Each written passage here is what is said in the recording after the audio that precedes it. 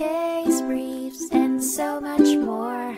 LSData's got what you're looking for.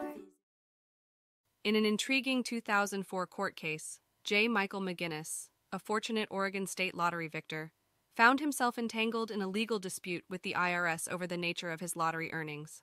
Winning a staggering $9 million prize, Maginnis thought he found a loophole to higher tax rates by selling his right to future installments for a lump sum. Maginnis cleverly converted his remaining 15 installment payments into a sizable $3,950,000 lump sum by assigning his lottery right to Woodbridge Financial Corporation. Initially, he reported this as capital gain on his tax return. Capital gains typically attract lower taxes than ordinary income, potentially allowing Maginnis a more beneficial tax treatment. However, a twist occurred when Maginnis changed tax gears. He filed a refund claim arguing that rather than being a capital gain, the lump sum constituted ordinary income. This maneuver sparked IRS interest. The tax body initially issued a refund, but later reneged and sued to recover it.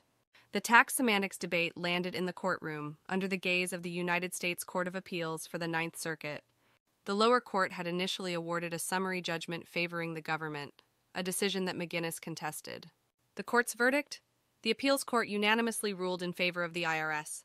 Employing the substitute for ordinary income doctrine, it determined that the lump sum received for the lottery rights was indeed ordinary income. The court pointed out two critical factors. First, Maginnis hadn't invested any capital to win the lottery prize.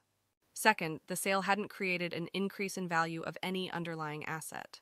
Essentially, the court decided taxpayers couldn't cleverly convert their regular income into capital gains to dodge higher tax rates. The result was a complete affirmation of the lower court's judgment that classified Maginnis's lottery windfall as ordinary income, marking a compelling victory for tax law clarity. Case briefs, and so much more.